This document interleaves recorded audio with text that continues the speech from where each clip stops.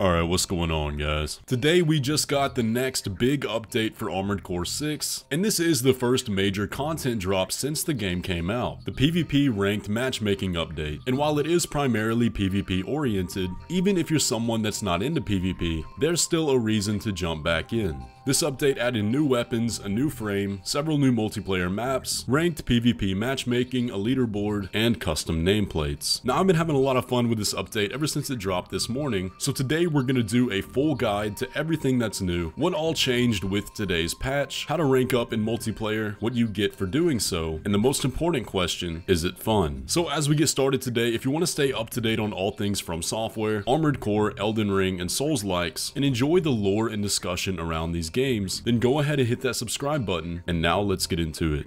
After installing the new update and loading up the game, you'll be greeted with a message saying new parts are available in the shop, if you've already beaten the game at least once. This first new part is the WR-0555 Attaché Heavy Machine Gun. This fills a niche in between assault rifles and miniguns, dealing 62 damage per shot, as well as 62 impact, with 40 rounds in the mag and 920 total. This weapon definitely isn't bad. It is very slow firing, but personally I think I'd rather run a minigun, since I don't think it packs enough of a punch, but again it does fill that niche, so if you are looking for something in the in-between, it can work for you. I think this gun works best in long story missions. Next up is the PF-AU-66D handheld pulse missile launcher. This gun fires 3 rounds off, dealing 178 damage per shot and 122 impact damage, with 228 total rounds. Now you can see it fires these 3 missiles in a sort of arc, tracking the target and doing little pulse explosions. Now you can charge it up for rapid fire, and when you do that it'll shoot them in a straight line, but the main purpose of this weapon is to negate pulse shields, and I like it quite a bit. We then have the VE-60 LCB laser cannon, and this thing is a powerhouse. It clocks in a whopping 1201 damage per shot, with 650 impact, but only 32 rounds total. If you manage to land a shot with this thing, it will pack a punch, but that's a pretty big if. The cooldown after a charged shot is very long, but there is a lot of utility in the single fire. It still hits hard, but you do only have 32 shots. It's going to be interesting to see where this shines. But the main weapon a lot of people were looking forward to is the shoulder-mounted Gatling cannon Xiao Wei. This thing's putting out 24 damage per round and 20 impact, with a total capacity of 800. However, you can't fire for very long without having to cool down. And although it is a fairly quick cooldown, this prevents spamming, so if you fire it without having your reticle on target, you're gonna have to cool down before you actually get it online. So this weapon is good, it is useful, but you can't just turn your brain off and fire. And that's kind of the theme for all of these weapons. They play their roles fairly well, but none of them are really overpowered, and I think that's exactly how it should be. I like these weapons. But moving on to the new Lammergeier frame. This is a lightweight quad leg build that focuses on aerial nimbleness. I like this one quite a bit. It's fast, it's floaty, but still able to get out of the way of oncoming fire, which you are going to have to do quite a bit because it doesn't have a lot of defense. And just like the weapons, it has its own niche to fill. If you're looking to stay up in the air, firing some ranged weapons, likely a lot of missiles, that's where the Lammergeier comes in. I think a lot of people are going to really like this one. Now the frame is really expensive, so I hope you have a lot of money saved up, but trust me, it is worth it.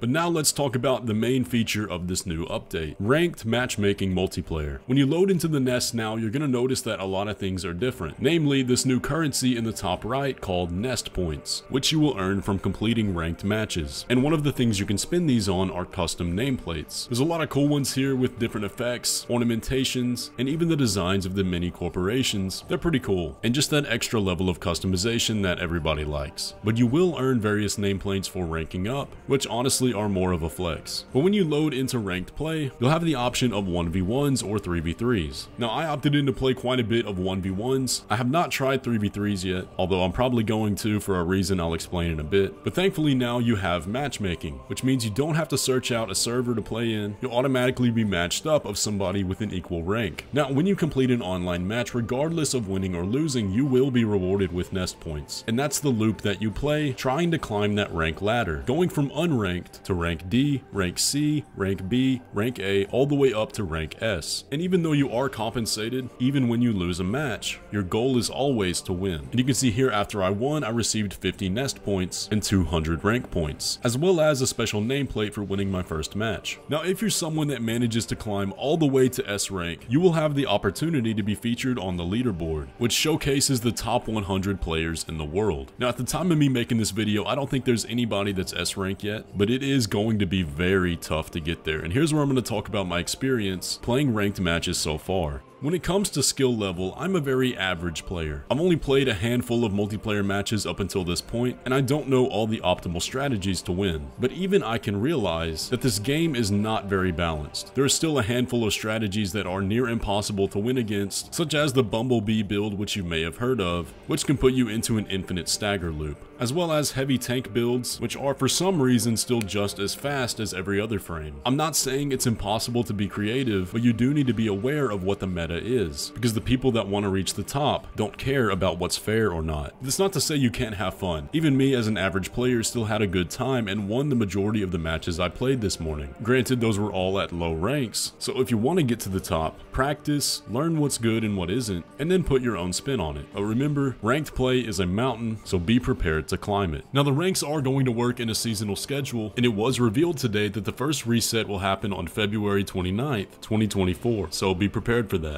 Now let's take a quick look at the overview of some of the balance changes that happened today. Assault rifles and machine guns got a general buff, with reduced sway and recoil for assault rifles and increased range for machine guns. A few bazookas got an AoE nerf. However, I was playing today, and it really doesn't seem like it. Those things still hit like a truck even if they miss you. We then have some specifics: a laser rifle nerf, plasma rifle nerf, coral shield nerf, split missile launcher buffs, cluster missile launcher buff, but the plasma missile launcher got nerfed. Now for some frame changes, the Melander arms got a recoil buff, the Mind Alpha legs got lighter, the Tetrapod VP legs got a speed increase, but both Tetrapod legs got a decreased acceleration, the Fortaleza tank got a pretty substantial nerf, thankfully, and the Buerzel booster got a nerf as well. So quite a lot of changes right there, some pretty good ones, but I still think the game is far from being perfect. There's still way too many outliers, but we'll see if FromSoftware continues to adjust this game. If they are going on a seasonal model now, I think they're going to, so we'll just have to wait and see.